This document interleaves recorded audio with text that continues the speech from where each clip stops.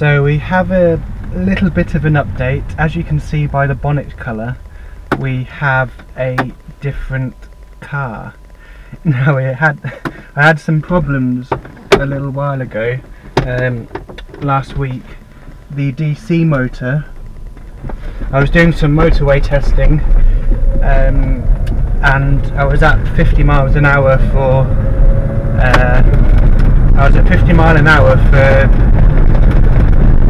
too long, for maybe 20 miles, and the motor overheated, blew the insulation and blew the carbon,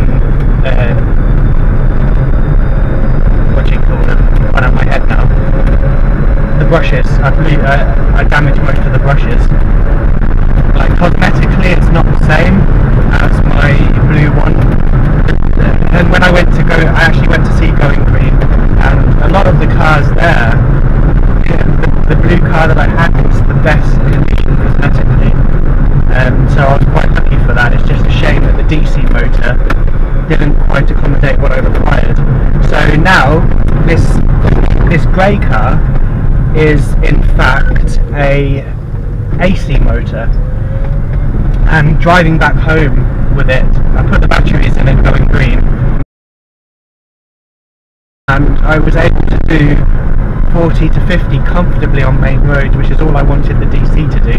So it's a win-win really, in terms of I've got a new car and I've got a ton of spares off the other car that I can switch over should I need it.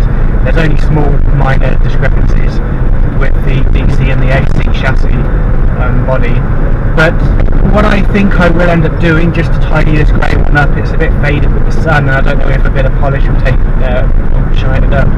I'm thinking of getting it body mapped, just so that it looks kind of half decent. Mechanically it's great and it runs amazing. Like, the normal drive mode is basically the fast mode in the DC model. So we've gone from 40 base speed to a up to 55 boost speed. Now there is a speed limiter in the controls which I'm not going to touch, but people have said they've had these G-Wizes go up to 75 miles an hour, which is crazy, but not exactly safe. So I mean, I wouldn't mind it doing 60, but realistically this is fine. I only ever wanted it to do 50 on main roads, just so that I could keep up with traffic and not have lorries overtaking me all the time and things like that. So we'll see how this goes.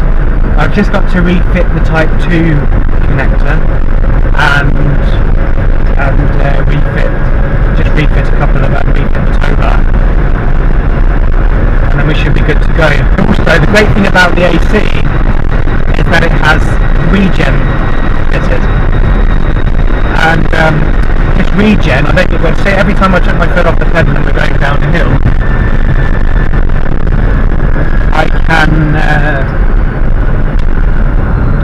I can recharge the batteries a little bit.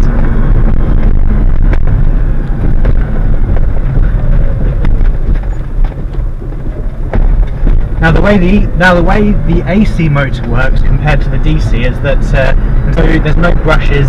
Now what I feel that I may have had trouble with the DC is that, especially when I'm towing and going down the Dorset and Devonshire hills, what I've been told is that under a certain RPM, or like even stationary, when you're trying to tow a heavier weight or you're putting a lot more amps into it to get it to go, it basically turns into a coil heater. And I feel like I may have done this at some point, especially because the DC was only tested to run at 40-mile trips. So I've been doing 150 miles and I've probably done around 800 miles in the car since I had it. And what this has effectively done is possibly done the damage over that amount of time, so that when I was on the motorway, it just completely overheated and it bust the brushes and took out all the insulation, stopped the fan and overheated the motor. So that was effectively done. And so what I'm thinking of doing is stripping the car out,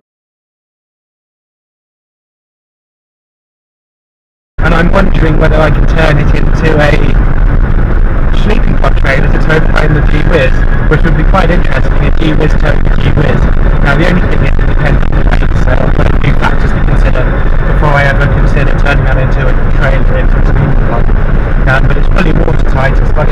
everything, it would be great.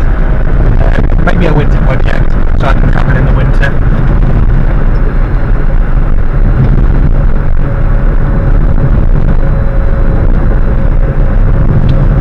Now, one other thing that I did have a problem with, I thought I'd broke the AC yesterday. All I did was wire in my lithium chargers, and I had it on charge, and I was wondering why the car wouldn't switch on.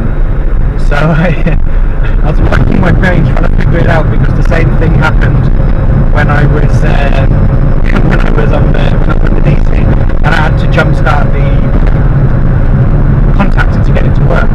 But what I've actually realised is there's a little switch in the cap. When you open the cap to charge the car up, it stops the car from turning on, and so you can't drive away with the plug in the car.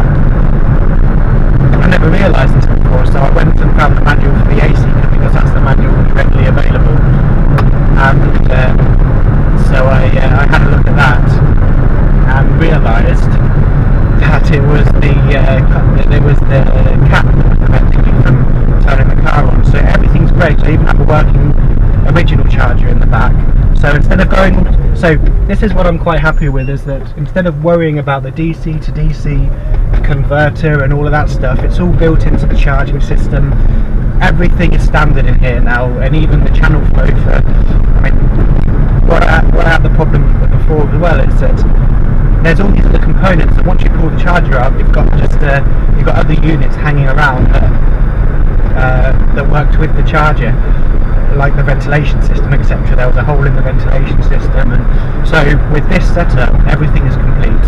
The only thing I think I have to do now is to wire up the 12-volt fans in the back, which this car has, and those 12-volt fans will ensure that the car is the controller stays cool. Now, it is also air-cooled, so I shouldn't have a problem unless there's really hot weather. But yeah, for the time being, it works, and I'm quite happy with the AC. It just needs a bit of work cosmetically, but that's fair enough, and I'm willing to put that in over time and make it a nice car.